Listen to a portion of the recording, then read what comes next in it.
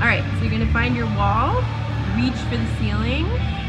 Start by lifting the right knee up like you've got right here, and then we're gonna take a deep breath in through the nose.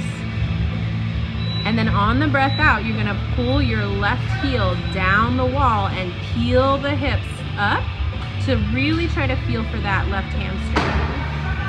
And once you've done that, you can kind of come back to resting, and then we're gonna do the whole thing again. So you can always place the right leg down, or you can like leave it up the whole time, whatever feels comfortable to you. Okay. So we take deep breath in, breath out. Good.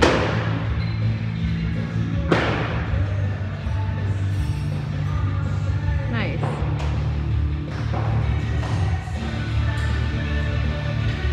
I should also say, like, the tendency is to want to line this leg up at 90. You want 90, but like a little further up the wall where you have it right now is perfect.